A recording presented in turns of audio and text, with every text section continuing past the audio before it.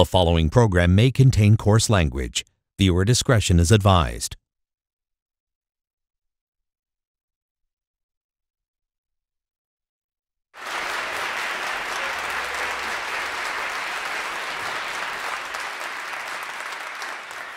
Good afternoon. Hello, I'm Julie Nesrallah. Welcome to CBC Music's showcase for the beautiful Aeolian Hall. I would like to begin by acknowledging the treaty territory of the Anishinaabe, which is defined within the pre-Confederation treaty known as the London Township Treaty of 1796. Throughout this time, the region has also become the current home to the Haudenosaunee and the Lenape nations. Now, Aeolian Hall was built in the 1880s and has gone through some pretty interesting transformations. Before becoming a concert hall, it was a fire station, it was a public school, and the first branch of the London Public Library. And today, Aeolian Hall is hailed as being one of the top 3 performing venues in Canada. So welcome to beautiful Aeolian Hall. In this special space, over the next 2 hours, you'll hear music from all 4 classical Juno categories, starting with the Gryphon Trio and this 3rd movement from Rebecca Clark's piano trio, right now.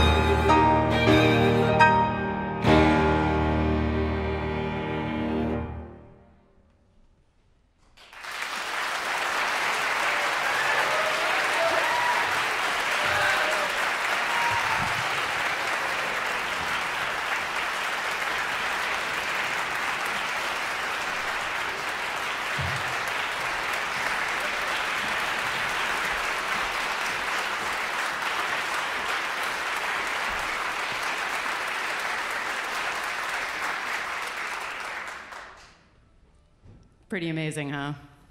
The piece is not only fierce, but it's excellent to watch you guys play because you are so passionate when you play. You just heard Annalie Padapatanikun on the violin, Jamie Parker on the piano, this guy, Roman Boris, who make up the Juno Award-winning Gryphon Trio with the third movement from Rebecca Clark's piano trio. This is CBC Music's Juno Classical Showcase. I'm Julie Nesrallah. Roman Boris, how are you? Hey, Jules. Hi. It's great to be here. How are you? I'm doing good. Well, we've got an amazing program here. It's a pretty hot lineup we've got here backstage. And everyone's in the back getting along and eating fruit. So thank you so much for being here, and thank you for being the JUNOfest Classical Showcase House Band. So you three aren't your typical classical trio. You guys aren't afraid of anything. You play.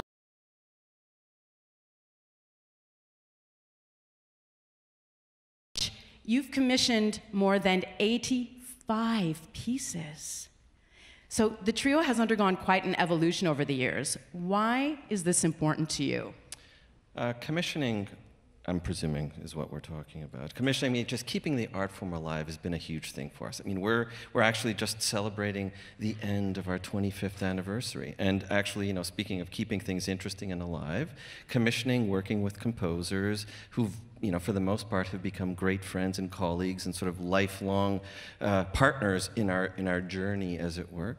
I mean, it's just been an incredible story. And actually, we've collaborated with all sorts of singers. The place is full of singers, including yourself, of course. I know it's dangerous, actually, that there are too many singers in one room together.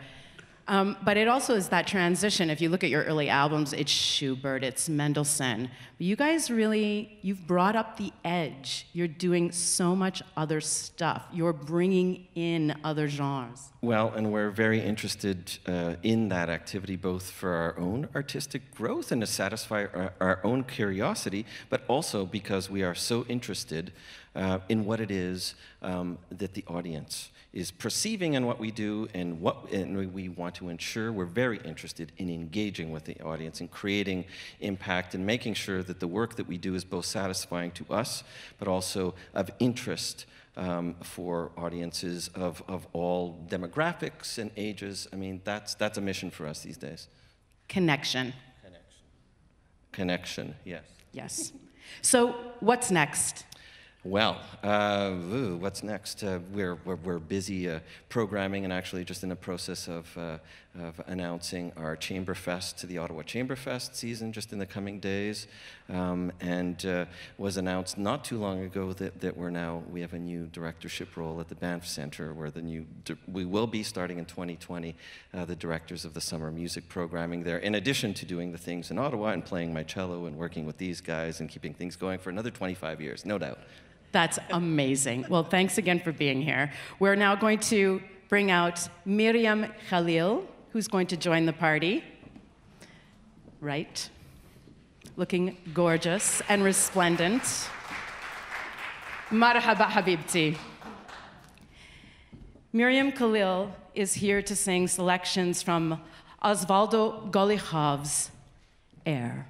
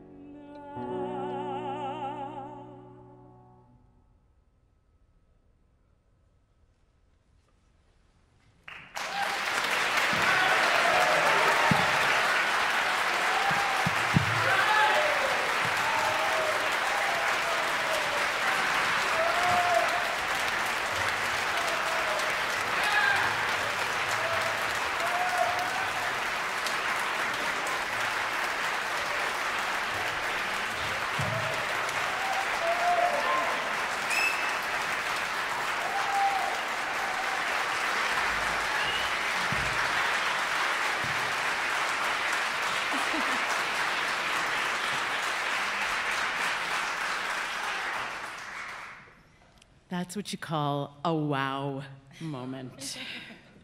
You just heard Miriam Khalil with selections from Osvaldo Golichov's Air with the Gryphon Trio. This is CBC Music's Juno Classical Showcase.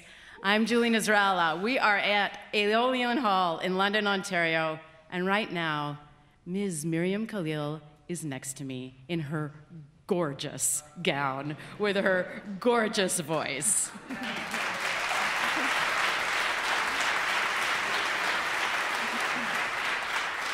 So, Miriam, you said this piece feels like home to you. Mm-hmm. Why? Well, when I first heard this piece, two of the pieces that are in it are Arabic from Byzantium Mass that I celebrated my entire life. We moved to Canada when I was 7 and joined a Melkite church, and so going from Damascus, singing the same Mass to here. And two of the pieces are excerpted in this song cycle. And then on top of it, it's my Arabic roots and my Christian Arabic roots, but then added to the classical part of myself, which I've been working on for years and years and years. So it's like this perfect marriage of repertoire in one 45-minute cycle. It's kind of like it was written for you. It feels like that sometimes, because I can be everything that I am in this one piece, and I don't have to be just one thing, which is amazing. Pretty special. Yeah. You are Syrian Lebanese. I'm Lebanese. I grew up in Damascus, Syria. Okay. Yep. And so my parents are from Meshghara, Lebanon, and a small village. They moved to Syria, and I was born there. So how do you feel when you're singing something like that, that is so a part of you? It's like a twin piece. It's like a soul sister type of piece. I don't have to think. It's like completely in the moment. I can make the sounds that come most naturally to me right away. I don't have to think, how does this sound? I just know right away within what's happening in my body and how I'm reacting to the musicians, amazing musicians around me.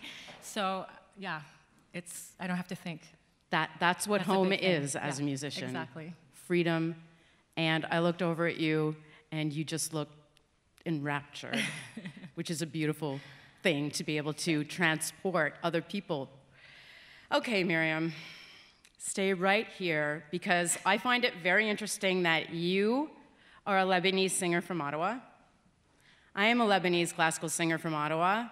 And you know what? There's yet another classical Lebanese singer from Ottawa in the house. I know you can't make this stuff up.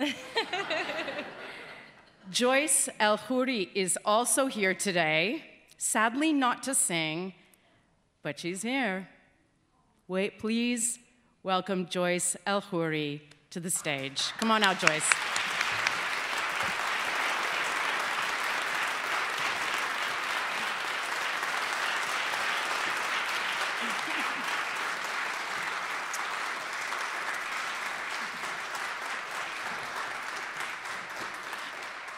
I just have to say, this is a very Instagrammable moment right now, people. Hello. Okay. So Joyce, I know. Joyce, you spent New Year's Eve where? Come on here. I don't want to step in front of you. I spent New Year's Eve at the Sydney Opera House on the Sydney Harbor. Those huge fireworks, it was incredible. I'll never forget it. What a drag.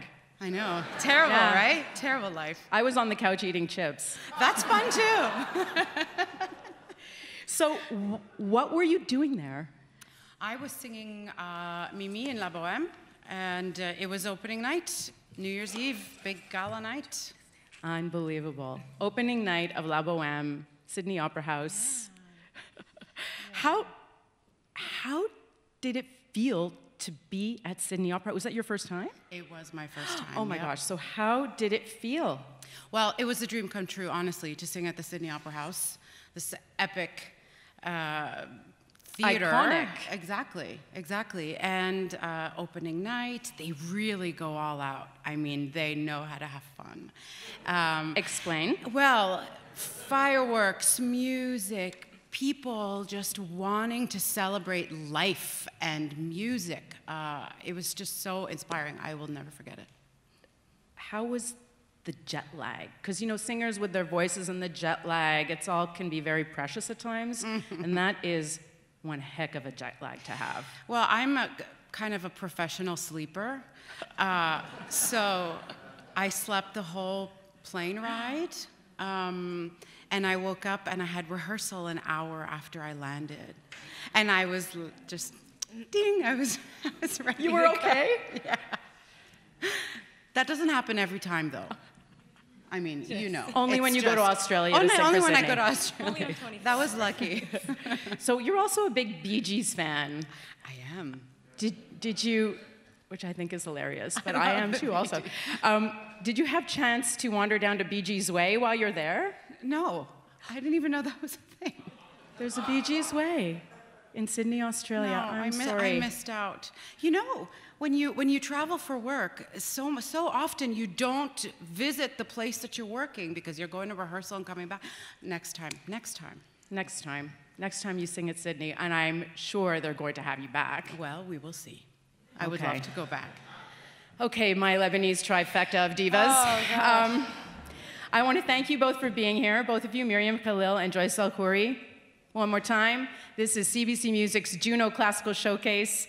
I'm Julie Nesrallah.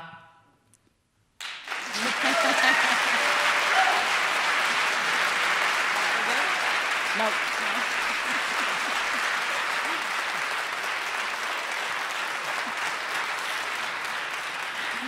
So before you both go, do you want to help me out with a little quiz for our audience? Sure. Okay, I know you're so on the hook now. We're going to get the quiz questions. Diva, hold this for me. Thank you. So just to have a little fun, we thought we might test your Juno trivia knowledge and some CBC music knowledge. Don't worry, you won't go to CBC music jail if you don't know the answers. It's all good. So I'll start us off. Who won the 2018 Juno Award for Classical Album of the Year, Large Ensemble Soloist, or Large Ensemble Accompaniment? It's multiple choice. So was it Angela Hewitt, Jan Ležecký, Steve Wood and the Northern Cree Singers, or James Ennis? Shout it out, don't be afraid. No, it wasn't James Ennis. Again, Angela Hewitt, Jan Ležecký, Steve Wood, and the Northern Cree Singers. Jan Lejetsky. Ding, ding, ding, ding, ding, ding, ding, ding, ding. Congratulations. Miriam, would you like to try the second one? Yeah, I'll do the next one. Who won the 2018 Juno Award for Classical Composition of the Year? Jordan Nobles, Jocelyn Morlock, Christos Hatzi, R. Marie Schaefer. Ding, ding, ding, ding, yes. Ding, ding, yay. We do have prize packs, so if you do get the right answer, raise your hand, and the stage manager will be giving you a little prize pack. So don't be afraid to raise your hand, because you don't want to miss out on your prize, your CBC swag. It's very important. Joyce, would you like to help me with the third question? Yes. Okay. Who won the 2018 Juno Award for Classical Album of the Year in the vocal or choral category? Gerald Finley and Julius Drake, Schubert Winterreise, L'Harmonie des Saisons, La Ciudad de Oro, Barbara Hannigan with Ludwig Orchestra, Crazy Girl Crazy, or Karina Gauvin, Prima Donna. Who yelled Barbara Hannigan?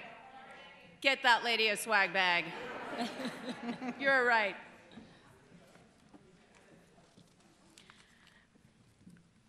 Question number 4. Who won the 2018 Juno Award for Classical Album of the Year in a solo or chamber ensemble? James Ennis, nominated twice in the same category. The guy's a monster, in the best way possible.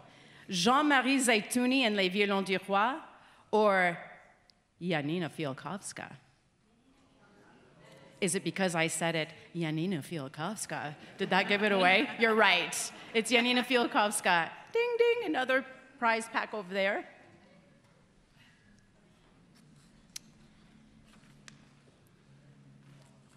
This one?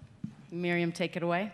Because he is also Lebanese and from Ottawa, Paul Anka, also pronounced Anka, wrote the theme for whose version of The Tonight Show? Jay Leno, Conan O'Brien, Johnny Carson, Jack Parr. Johnny Carson. Okay, Johnny Carson. That was a good one. That's a bit of a giveaway. But actually, I didn't know that. Oh, I didn't know that either. Johnny Carson. So who won that one? Put your hand up. Okay, gentlemen in the front row. Here's Johnny. Here's your CBC prize pack. Okay, guys, here's a total giveaway one. Who hosts CBC Music's National Daily Classical Show? Get that man a prize and a new car. Joyce, honey, number 7. Name the CBC Music host and show that is on the air between 1 and 3:30 each day. Yeah. Shift. Tempo ends at 1, P.S. Who's got that prize one? Here? Shift, you got it. Every day, thank you for being there. Thank you. What's your name? Thank you, Athena. It's my pleasure. My boss is in the audience, so like that's really good what you're doing right now. Just keep thanking me. Thank you. Aw. Name the host of CBC Music's In Concert, heard every Sunday at 11 a.m., 11:30 Newfoundland. One person, go. Yes, I can't see who said that, so many gift bags for everyone. People in the front here. People in the front? Yes, with the red Oh, scarf. yes, red scarf. Yes.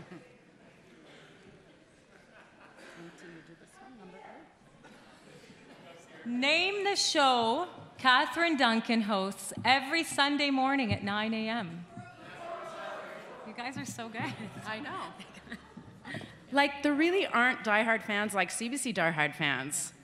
You guys know everything. Joyce, would you like to do another one with me? Sure. Number 10? Mm-hmm. Name the 2 programs Canadian tenor and on-air personality Ben Heppner hosts each week on CBC Music. I heard 2. Did you hear the 2? There's I heard 2. the 2. Yeah? Put your hand up if you yelled it. The lady over there. Voila. Saturday afternoon at the opera and backstage. Excellent. What time will the highlights from this Juno Classical Showcase air? Okay, you keener. I kind of love you, but man, that was Mr. 9 a.m. He needs a bag.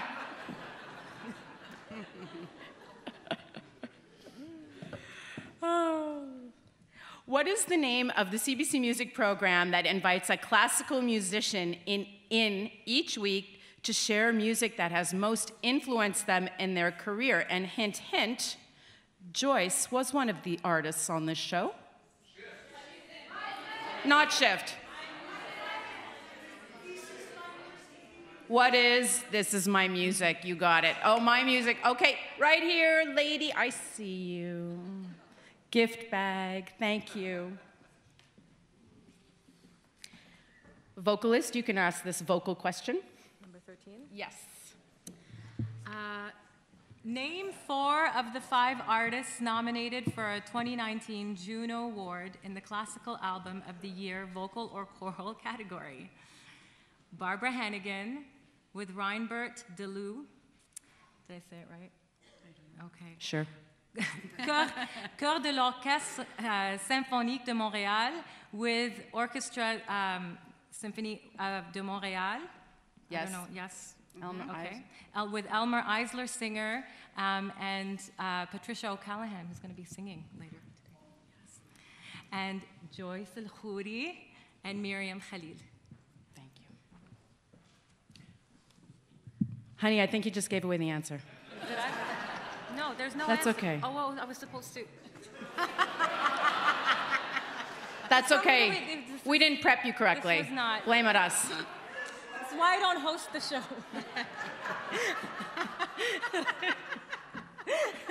Okay, we're going to do one more. Sorry, guys. No, it's fine. Yeah, I ruined It's all good. You didn't ruin a thing. You couldn't possibly ruin anything, actually. So here's the last question. Which Canadian classical artist holds the record for having won the most Juno Awards? Yes. Who said that? Get that lady a swag bag. Woo.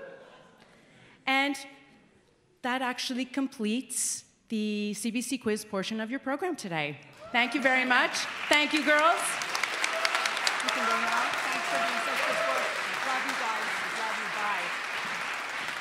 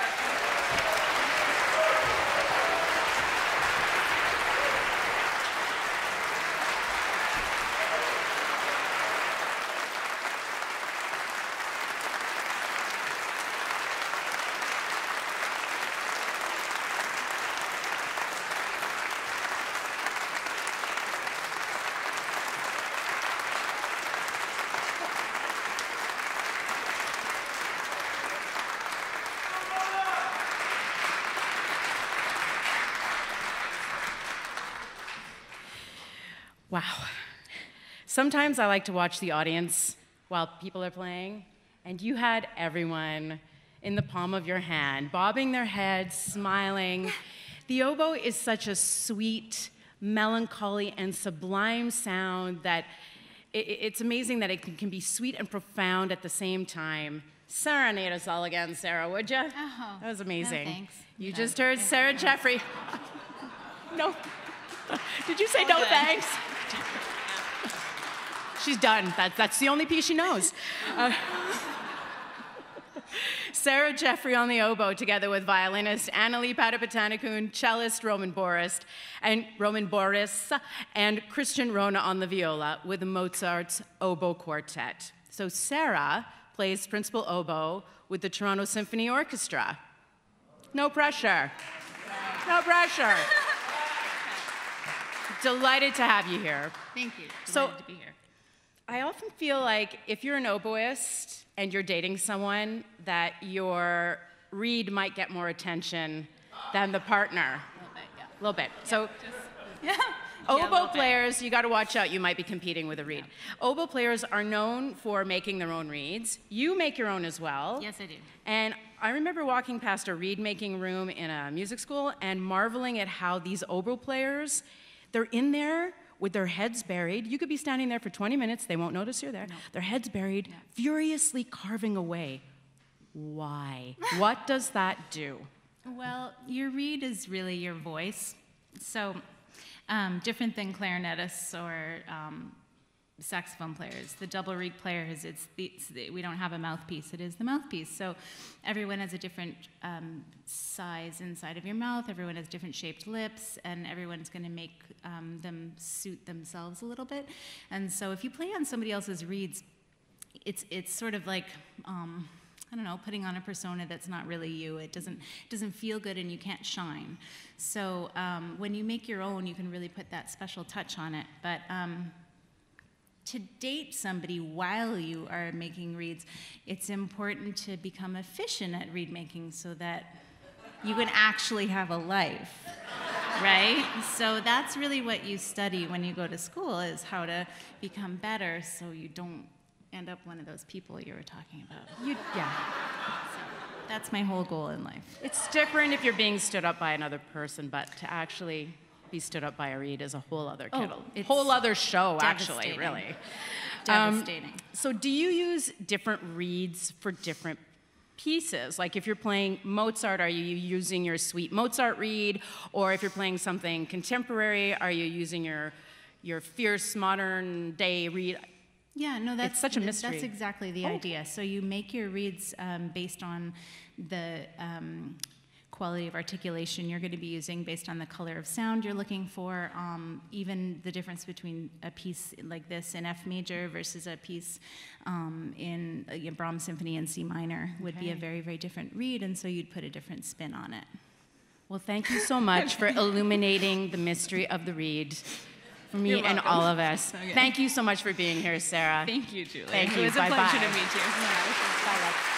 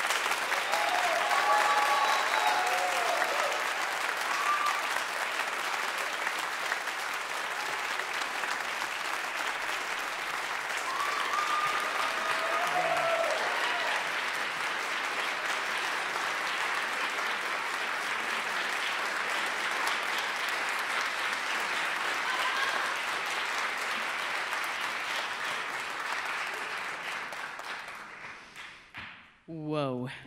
I think we are all looking at the flute in a whole other different way right now.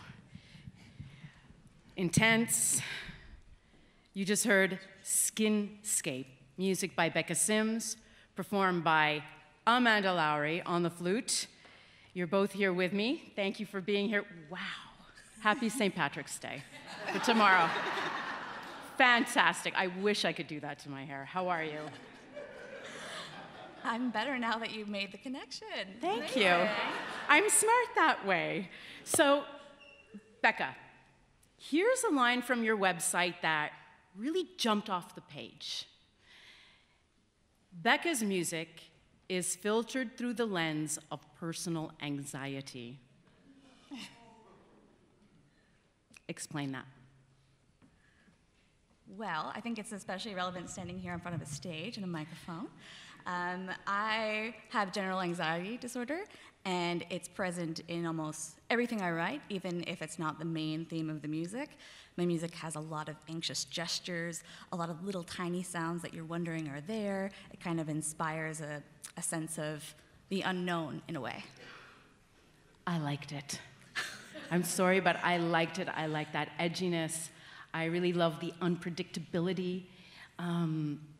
Don't take this the wrong way, because I really mean it in a good way, but it's a little bit itchy. Oh, good. Itchy, twitchy. I feel that way. Okay. Yeah.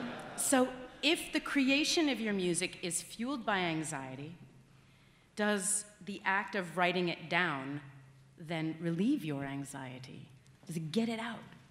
Not all the way, but it certainly does help, for sure. It feels like a little bit of osmosis, leaving the body through music or something. So it helps a little bit. It is a purging process. Not first and foremost, but it's certainly a part of my music making. Okay. Now, come on over here, Ms. Amanda. So that was an incredible performance. Thank you. You're eliciting sounds that were mind-boggling. How challenging was it for you to play with something that isn't a human being? Because you're not allowed any wiggle room with a recording, or are you? So how strict did you have to keep to the recording? Did you bond with this recording? Oh my God, like, it must be so easy to get lost as well. Yeah, it definitely depends on the piece. I've played some electroacoustic pieces that do have some wiggle room. This one did not so much. Okay. Becca's very specific about the way she notates her rhythms, but it's helpful that she provides a lot of information in the score on what the electronics are doing, so it's a lot easier to follow that way. Okay, do you find you have to practice this more than traditional stuff? I don't think so. It's just like playing chamber music. You need to actually know the other parts, right? You do. Yeah. But in this case, if you make a mistake, because live performance, I mean, that is part of the beauty and part of the excitement. Sometimes people screw up and you have to catch up. So when you make a mistake with a recording, what do you do? Do you know where to jump ahead to? Are you freaking out inside your head, or you know the other person isn't going to yell at you because it can't talk back, which is kind of a good thing. So how do you negotiate error? Yeah, again, it's very similar to chamber music. You just know where your cues are, and you know the spots where you're most likely to mess up, and you know where to jump back in. So it's kind of the same. You just jump forward and find your place again. Exactly. All right. Okay, well, big thanks to you both. It was intense and really eye-opening. I just loved it. I loved that it felt a little itchy. Thanks to you both. Enjoy the rest of your day with your green hair. I hope you have some green beer tomorrow, too. Maybe. Okay. Thank you very much.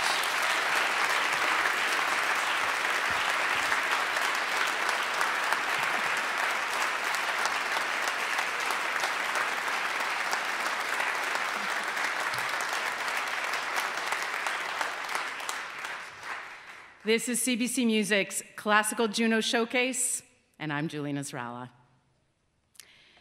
Vincent Ho is a multi-award-winning composer of orchestral, chamber, and vocal and theater music. The New York Times describes his work as brilliant and compelling. Please welcome Vincent Ho to the stage.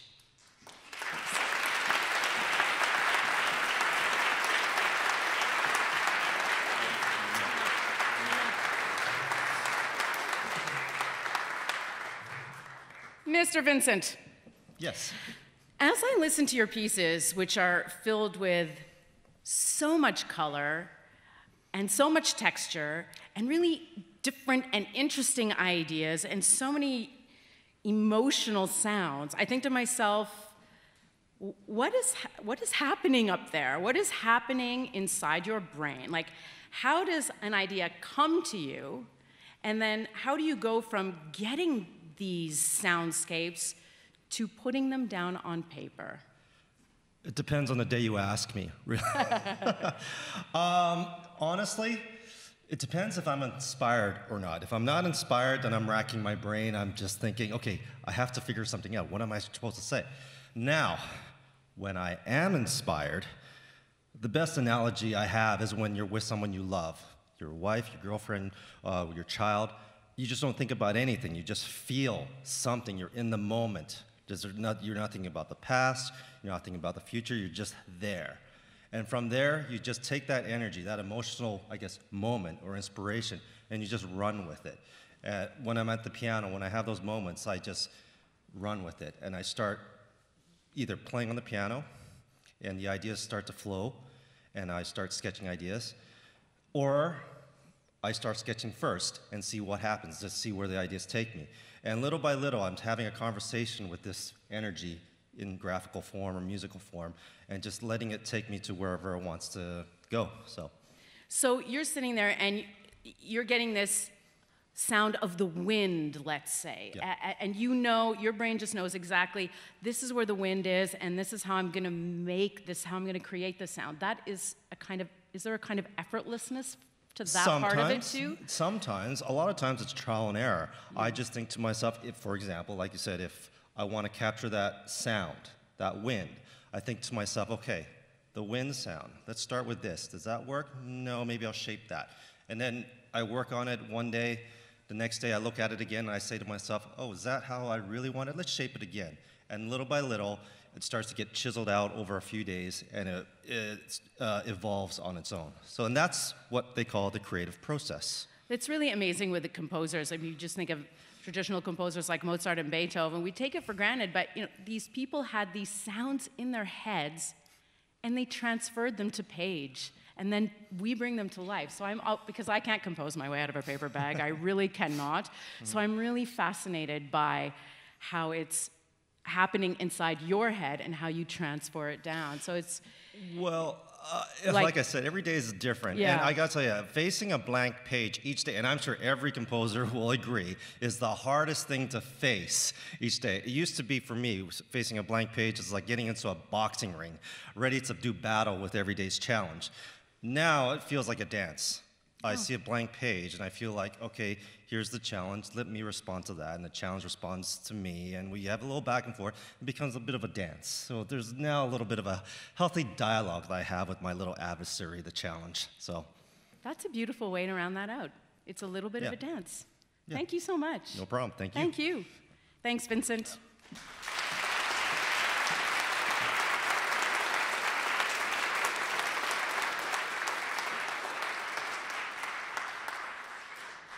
This is CBC Music's Juno Classical Showcase, and I'm Julie Nesrallah.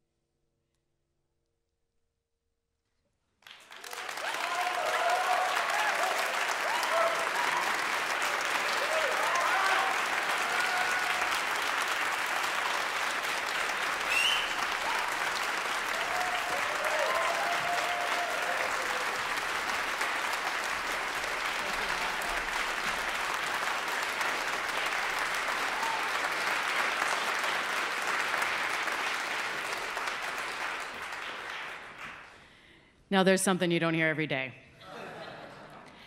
You just heard Katana of Choice, music by Nicole Lizet, with a performance by percussionist Ben Reimer.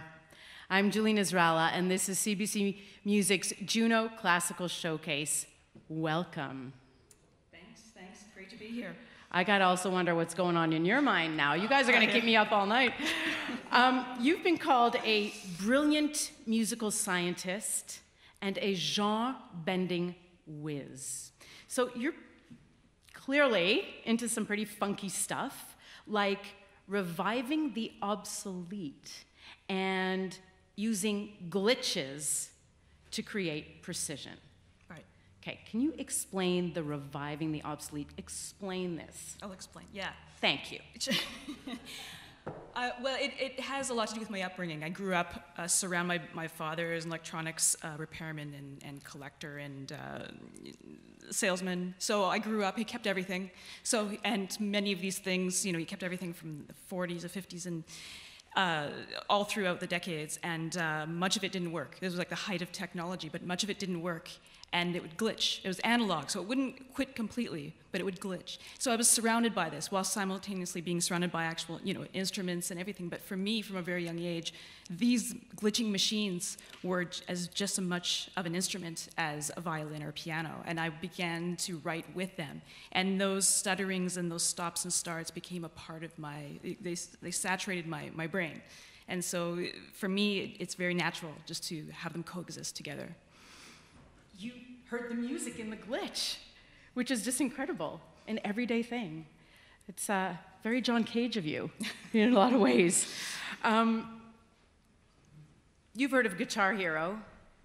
Well, Ben Reimer is a percussion hero. Are you going to come on over here and join us? Come on over. You guys, this is some really, not next level, way next level, slightly sinister, right? The video was kind of sinister too. I was kind of a little afraid of that guy. But you're creating a feeling. You're putting out this big feeling, and I just love that. So you're looking at the catchphrase multitasking. Multitasking in the rearview mirror, because what you are doing up there is intensely virtuosic. For anyone who's tried to pat their head and even rub their stomach, I mean, this is. How are you keeping all this straight? And then you're putting on the mask and you're holding up the little gun. Ben, how are you managing this? Do you do this one at a time and then you incorporate? It's sort of a buildup of, from over the years, really working with Nicole and sort of adding some of these types of elements in some pieces in the past, and maybe a little bit smaller form, but things like doing the multiple feet while playing things in the hands. This was the first time that we did the stylophone and the chaos pad and all that stuff at the same time. So it was sort of just another sort of new level to add on to sort of what we'd already been working on. So it wasn't like it happens overnight. It takes a lot of practice. Right, nothing happens overnight, right? So you have a story about glockenspiel and Rush. Right, yeah, well, for me, and I have fairly confident that Nicole also, our memory or our association with Rush and with the glockenspiel is Neil Peart. From hearing, from his first album he ever recorded with Rush, he incorporated the glockenspiel, tubular bells, a lot of different orchestration in his drum set. That sound, to me, drum set includes a glockenspiel. Like a 4-piece kit is hi-hat, snare, kick, and glock, Right. That's part of its world, its sound world. So you're a huge Rush fan, you have been. Mm-hmm. And are you on the same Rush page? Massive you're a Rush fan. Rushian as well? That's what brought us together. Okay. Oh, that's what brought you together? Well, I mean, yeah. We'll say that right. Yeah, as it were. Today, yes. Okay. Yeah. So when you go to, when I go to warm up my voice, I have 2 or 3 exercises that I do. So how do you warm up for the drums? What do you do to warm up before sitting down and attempting this amazing physical feat? Well, ideally you have exercises that you can do with your feet and with your hands, but when you're waiting in your green room downstairs, I don't have an extra drum kit I'm allowed to bring along, and they're loud. You would have heard me practicing this whole time. So mostly I do a little bit of footwork. I do a little sparring boxing, and I do some stuff on a practice pad. Yeah. Okay, there you go. Everybody's got their process backstage. Now you know what he's doing backstage. When there's no drum kit, you can picture him. Well, thank you both for being here. That was intense and intensely amazing and fascinating and just extremely virtuosic. Thank you so much. Thank you. Thank you. Bye, guys. Thank you. It was amazing.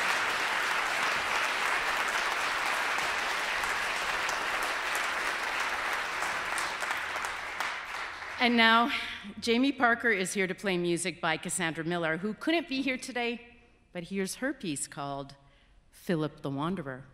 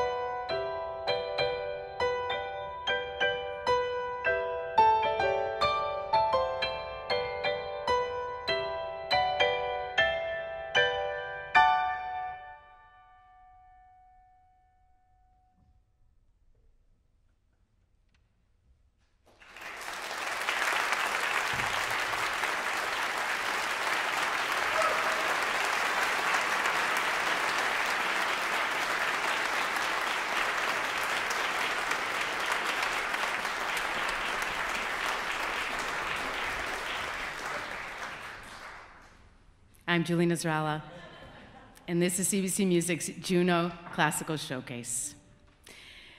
So now a performer who has been described as clearly, absolutely, undoubtedly a virtuoso by the La Presse from Montreal. And here's the really cute part. He thought he was invited to the Junos by mistake. Blake Pouliot is here, together with pianist Xin-Ni Wang. Come over here, Dynamo. So, you're a pretty wow person. You debuted with an orchestra at just 11 years old.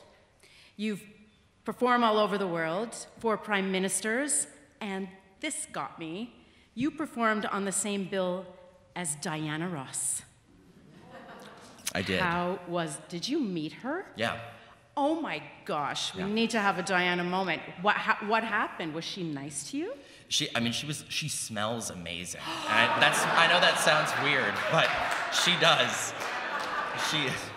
She's lovely. She's such a world class. There's a reason she is who she is, at her age, and she's doing all these sets and all these wardrobe changes. She was amazing. The first thing she said to me when she came off of stage, I was wearing this sequin jacket, and she came to me and she was like, "Hey, I like your jacket." And I was like, "Hey, I like you." But she was absolutely lovely. I totally loved her, and I told her afterwards. We got to go up, and I got to have like a little meet and greet with her, and I got to meet her and take some photos. And I told her, and I said, I was trying to compete with you tonight to see who would have the tallest hair, but she still won. So, You ain't gonna win that one, I ain't honey. gonna win that Shut one. up. No. You and Xin-Ni are going to play Ravel's Tsigan, or Gypsy, and I cannot wait. But you also get to play a very special instrument, a 1792 Guarneri del Gesù. Just Hold up. switch those last two numbers, Oh. 1729. Oh, 1729. Yeah.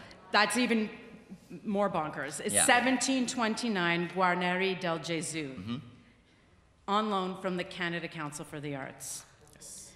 I wouldn't even breathe next to this instrument, so can you describe what it's like to play an instrument of that caliber? Yeah, this is our tool. This is what I get to use and work with every day. This is my voice. If I could, I would be a singer, but I'm not nominated for singing for a very good reason. I wanted to channel something that I could sing with and have a voice. And for me, I just clung to the violin, and it was something that I totally was captivated by. And so, in particular, this violin I got the privilege of choosing. And I say that, you connect with an instrument, there really is a tangible connection. And I can't describe it necessarily in words, but if this is my palette and my canvas and my paints, it's everything that I can do with it, and it's how I channel my emotion and my artistry. And so for me personally, it's just a dream to be able to actually have something that can channel everything that I want to describe and that I want to say in my music. So, I was lucky enough to get this 3 years ago, and then they loaned it to me for another 3 years, so I get to continue using it, and I'm just delighted, and I can't wait to share it with you. Okay, let's get to the sharing part. Cool. Sounds good. Here they are. Ladies and gentlemen, violinist Blake Pouliot and pianist Xin-Ni Wang with a performance of Tsigan, or Gypsy, by Maurice Ravel.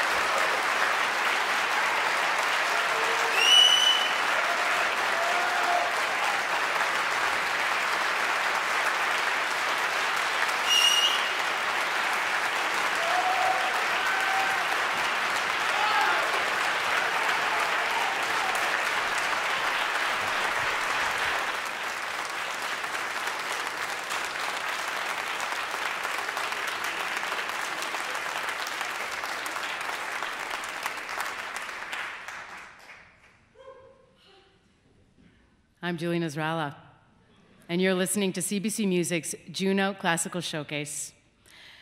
From one outstanding performance to the next, here is Marc-André Hamelin.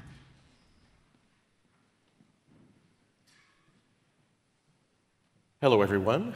I'm sorry that I can't be there in London, Ontario with you. I'll be on the final leg of a European tour, and I'll be on my way to Florence. So here is a little Schubert for you. I'm here with you in spirit. This is from the second set of impromptus, the beautiful one in A flat.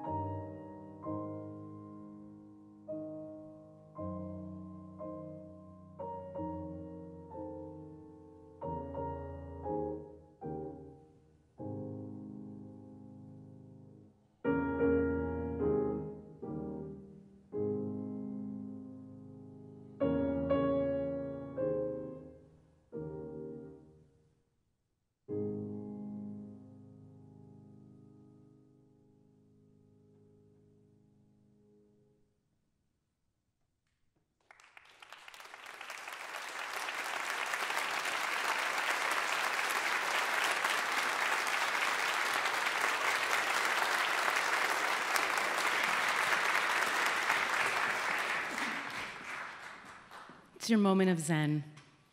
Everybody needs a little bit of that energy every day. A little bit of that Schubert. Tender and poised, and the poignancy in his playing and in his face.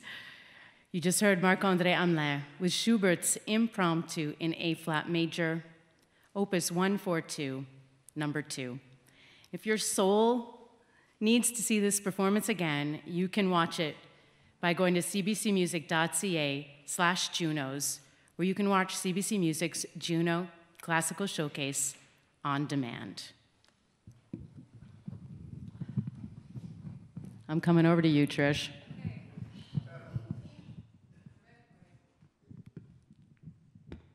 Got it.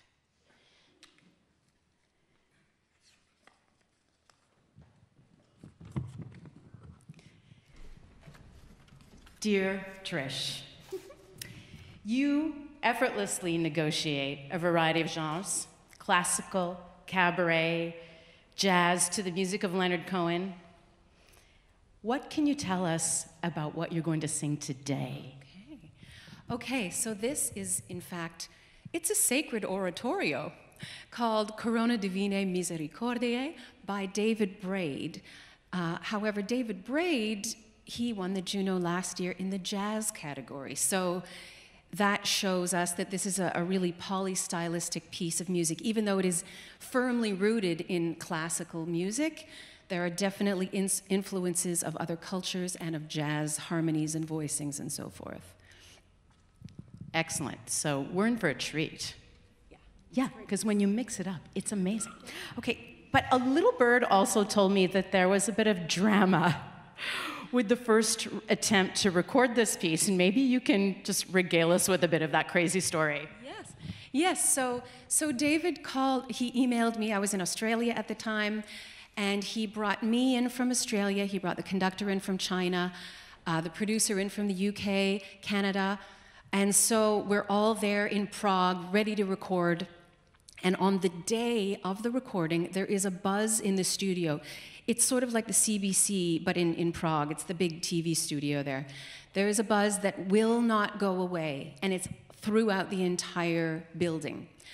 And basically, the engineer said, so we can record this, and there's going to be a buzz in it that you won't be able to get rid of, or we can just, trash this entire session. So he made that call. We had to all leave, go back to our respective countries. We had a few drinks after, the failed recording session.